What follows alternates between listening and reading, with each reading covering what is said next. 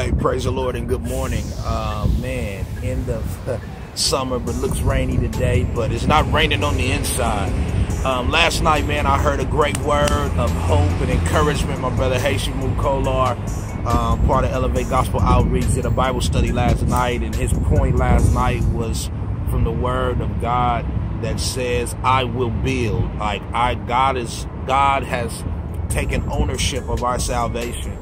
And you start thinking about the passage that says, the joy of the Lord is my strength. When you recognize that our salvation is completely resting in the hands of a faithful God through the work, the finished, completed work of a faithful Savior, and has been witnessed to our hearts by the glorious revelation of the Holy Spirit, it brings our souls to rest. And in that rest, in that peace, there is joy. Because of righteousness, we have peace and joy in the Holy Spirit, or by means of the Holy Spirit's communication of the gospel to our hearts. So I pray today that you get your joy back, the joy of your salvation. David said, if you take anything, God, you can take whatever you want, but please don't take your Holy Spirit.